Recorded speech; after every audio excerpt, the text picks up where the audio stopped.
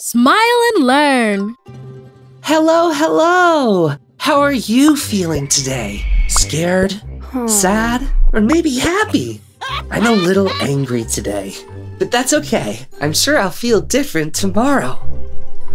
But what are all these words I'm talking about? That's right, they are emotions. Learning to understand and express them will be very, very useful for you. Our emotions are the responses that our bodies create in reaction to what is happening around us. There are many different types of emotions, but they are all equally important because they help us to express and understand what's going on inside of us and the people around us. Emotions have a limited duration. That is, they don't last very long. This means that if at a given moment we are feeling a certain way, for example, if we are angry, it doesn't mean that we will always feel angry. That is why we say that emotions are short-lived and can change.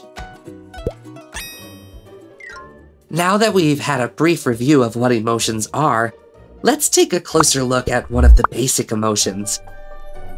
Anger. Can you explain what anger is? This emotion is also called rage when it is very intense. It gives us an unpleasant feeling of disgust. An example of this is when we do not get something we want. Anger is a negative emotion that can cause you to feel mad and frustrated. This is why it is so important that we learn to detect and manage it. Imagine you are in the park playing and you see this happen.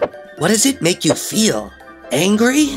Exactly! When we see unfair situations or something does not go the way we want, it is normal to feel angry or really mad. We can also experience anger when we feel disappointed or rejected. When we want to keep doing something but our parents tell us it's bedtime. When we have to tidy up but we want to keep playing. Or when someone turns off the TV while we are watching.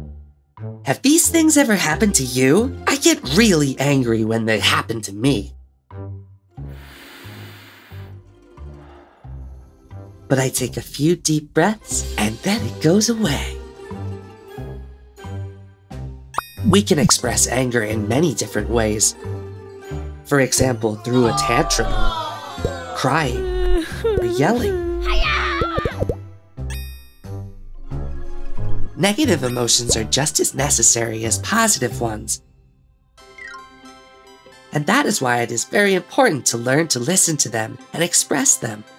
They allow us to understand how we feel, so we can communicate that to the people around us. They are also essential to understand how others feel. We all like it when other people understand and listen to us, right? See you next time!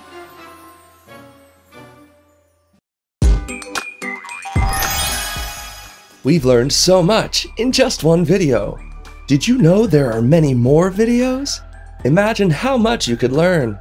Subscribe to the Smile and Learn educational channel to learn and have fun at the same time.